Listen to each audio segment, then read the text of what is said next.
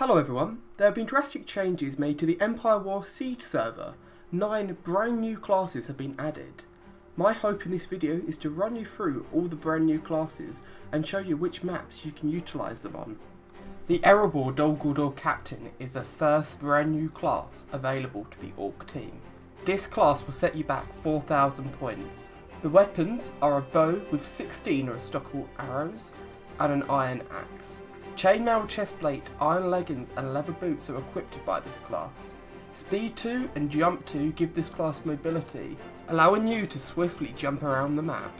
Minas Tirith's Dull and Rough Knight will cost you 4,000 points to purchase. They come equipped with a diamond sword weapon and 1 throwable spear, a diamond helmet and boots as well as leather chestplate and leggings, and Speed 1 makes this quite the quick assassin. The Black Uruk is available to the Isengard team. Fire Aspect 5 allows you to burn your enemies alive, along with an Iron Sword Sharpness 1 helps you harvest the enemy team.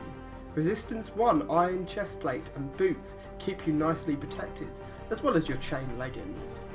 The Laketown Town Guard has a unique pipe weapon, Sharp 2 and Knockback, as well as further range. If the icy water of Laketown doesn't kill you, this sure will.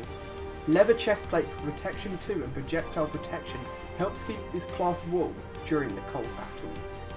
The Blackgate Troll Chieftain is a veteran rank or higher class. This class will come wielding a stone sword, iron chestplate and boots, as well as chain leggings.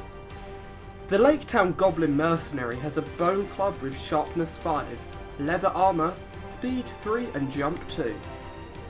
Helping out Team Mordor, the Osgiliath Harad Spearman, a stone sword with 3 spears as well as leather armour protection 2 helps make this class the right class. Possibly the strongest and meanest of classes, the Longbeard, available for the Lord rank and higher.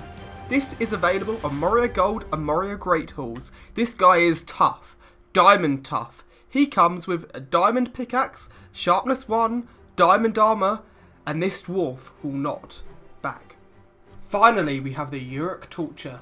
This guy loves fire. He comes with 3 throwable torches which cause mayhem by spreading fire around. This guy can be played on Edoras or Minas Tirith. This guy will cost you 5,000 points to play, but it's worth it for the firepower. As well as the torches, you get an iron axe, chain chestplate, iron boots and leggings. I hope you've enjoyed this video rundown, but remember, these are not all the classes that are available. These are just the ones that are available in the recent update. More classes are constantly being added, as well as the classes that are available from simply voting for the server.